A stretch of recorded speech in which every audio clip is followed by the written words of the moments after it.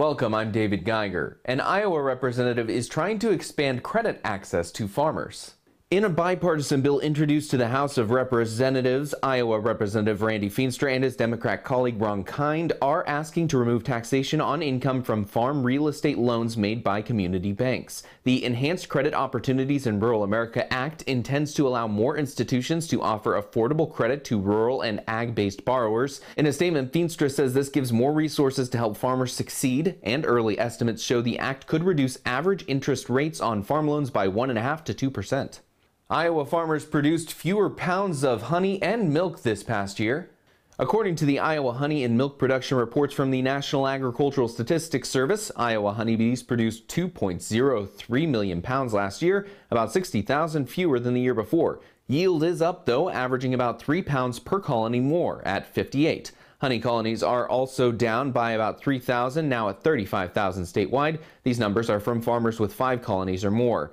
Milk production in Iowa is technically down 2% since last year at 422 million pounds. However, adjusting for the leap year, it was up 2%. Average number of milk cows were 5,000 more than last year, but monthly production was down slightly.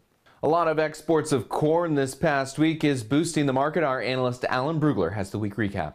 These are big purchases. The Chinese have quite a bit of corn they haven't shipped yet. But the market's concluding that with this level of business, USDA is going to have to raise their export forecast and tighten their ending stocks, and that's supporting the market. We did have a bit of a washout on Thursday across all the ag commodities, but the market came back on Friday and offset much of that sell pressure. It's not clear yet what caused all that nervousness, but it was across a lot of different markets.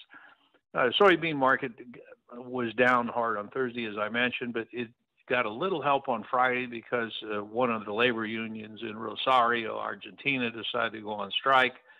Well, cash market, not a whole lot happened this week. The futures have a pretty good premium to the cash. They're trading 118, 119, but again, they got caught in that big Thursday sell-off across the commodity markets.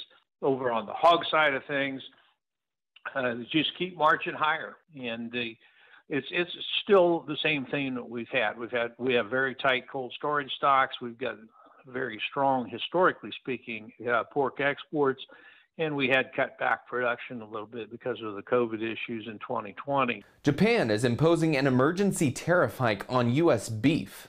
The volume of imports from 2020 is thought to have gone past the 242,000 metric ton mark, which is the number where a duty hike is triggered. Should the tariff go into effect, it jumps about 13% to 38.5% for 1 month. This is legal through the bilateral trade agreement that started in January. Japan's agriculture minister says the increase in prices for beef will not impact its consumers. The country's consumption of American beef rose sharply higher because of a drop in beef imports from the drought-hit Australia. And that's all I have for the Agribusiness Report today. Thanks for joining me. I'll see you again next time. We have our stories online. Head over to WHO13.com, click News, and then Agribusiness.